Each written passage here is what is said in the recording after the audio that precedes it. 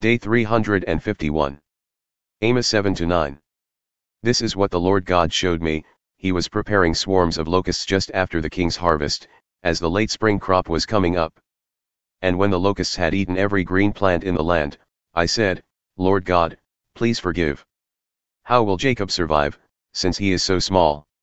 So the Lord relented from this plan. It will not happen, he said. This is what the Lord God showed me. The Lord God was calling for judgment by fire. It consumed the great deep and devoured the land. Then I said, Lord God, please stop. How will Jacob survive, since he is so small? So the Lord relented from this plan. It will not happen either, said the Lord God. This is what he showed me. Behold, the Lord was standing by a wall true to plumb, with a plumb line in his hand. Amos, what do you see? Asked the Lord. A plumb line, I replied. Behold, said the Lord, I am setting a plumb line among my people Israel. I will no longer spare them. The high places of Isaac will be deserted, and the sanctuaries of Israel will be laid waste, and I will rise up against the house of Jeroboam with my sword. Then Amaziah the priest of Bethel sent word to Jeroboam king of Israel, saying, Amos has conspired against you in the midst of the house of Israel. The land cannot bear all his words, for this is what Amos has said, Jeroboam will die by the sword, and Israel will surely go into exile, away from their homeland. And Amaziah said to Amos, Go away, you seer. Flee to the land of Judah, earn your bread there and do your prophesying there. But never prophesy at Bethel again, because it is the sanctuary of the king and the temple of the kingdom. I was not a prophet, Amos replied, nor was I the son of a prophet, rather, I was a herdsman and a tender of sycamore-fig trees. But the Lord took me from following the flock and said to me, Go, prophesy to my people Israel. Now, therefore, hear the word of the Lord. You say, Do not prophesy against Israel, do not preach against the house of Isaac. Therefore this is what the Lord says, Your wife will become a prostitute in the city, and your sons and daughters will fall by the sword. Your land will be divided by a measuring line, and you yourself will die on pagan soil.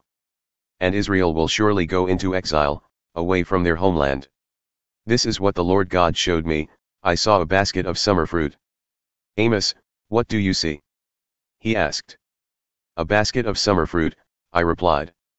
So the Lord said to me, The end has come for my people Israel, I will no longer spare them.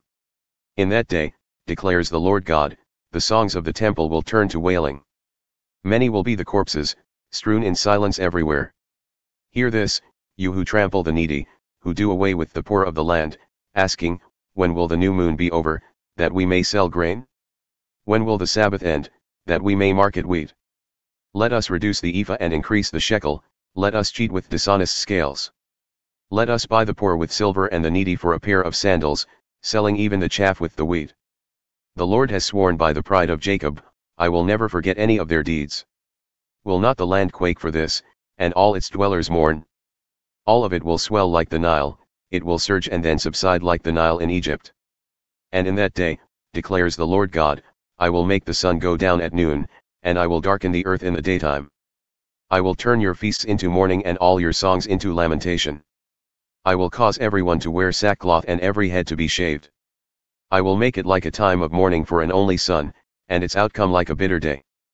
Behold, the days are coming, declares the Lord God, when I will send a famine on the land, not a famine of bread or a thirst for water, but a famine of hearing the words of the Lord.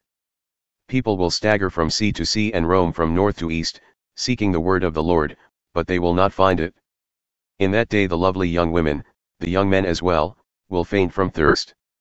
Those who swear by the guilt of Samaria and say, As surely as your God lives, O Dan, or, As surely as the way of Beersheba lives, they will fall, never to rise again. I saw the Lord standing beside the altar, and he said, Strike the tops of the pillars so that the thresholds shake.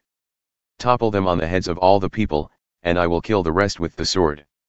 None of those who flee will get away, none of the fugitives will escape. Though they dig down to Sheol, from there my hand will take them, and though they climb up to heaven, from there I will pull them down. Though they hide themselves atop Carmel, there I will track them and seize them, and though they hide from me at the bottom of the sea, there I will command the serpent to bite them.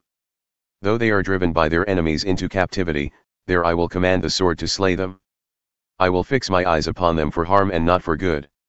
The Lord God of hosts, he who touches the earth and it melts, and all its dwellers mourn, all the land rises like the Nile, then sinks like the river of Egypt, he builds his upper rooms in the heavens and founds his vault upon the earth.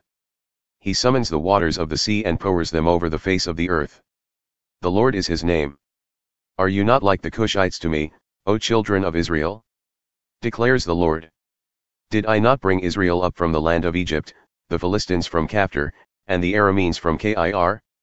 Surely the eyes of the Lord God are on the sinful kingdom, and I will destroy it from the face of the earth. Yet I will not utterly destroy the house of Jacob, declares the Lord. For surely I will give the command, and I will shake the house of Israel among all the nations as grain is sifted in a sieve, but not a pebble will reach the ground. All the sinners among my people will die by the sword, all those who say, disaster will never draw near or confront us. In that day I will restore the fallen tent of David. I will repair its gaps, restore its ruins, and rebuild it as in the days of old, that they may possess the remnant of Edom and all the nations that bear my name, declares the Lord, who will do this. Behold, the days are coming, declares the Lord, when the plowman will overtake the reaper and the treader of grapes, the sower of seed. The mountains will drip with sweet wine, with which all the hills will flow. I will restore my people Israel from captivity, they will rebuild and inhabit the ruined cities. They will plant vineyards and drink their wine, they will make gardens and eat their fruit. I will firmly plant them in their own land, never again to be uprooted from the land that I have given them, says the Lord your God. Revelation 8. When the Lamb opened the seventh seal, there was silence in heaven for about half an hour. And I saw the 7 angels who stand before God, and they were given 7 trumpets.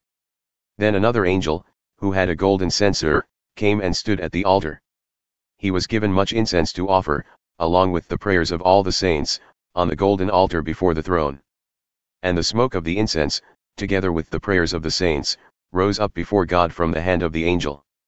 Then the angel took the censer, filled it with fire from the altar, and hurled it to the earth, and there were peals of thunder, and rumblings, and flashes of lightning, and an earthquake.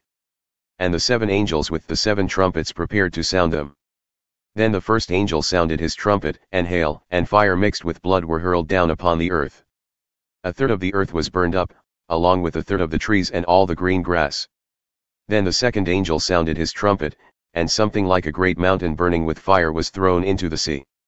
A third of the sea turned to blood, a third of the living creatures in the sea died, and a third of the ships were destroyed. Then the third angel sounded his trumpet, and a great star burning like a torch fell from heaven and landed on a third of the rivers and on the springs of water. The name of the star is wormwood.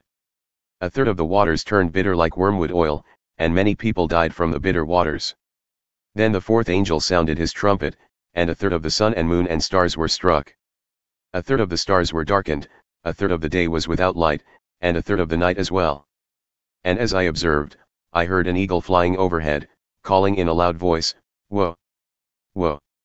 Woe to those who dwell on the earth, because of the trumpet blasts about to be sounded by the remaining 3 angels.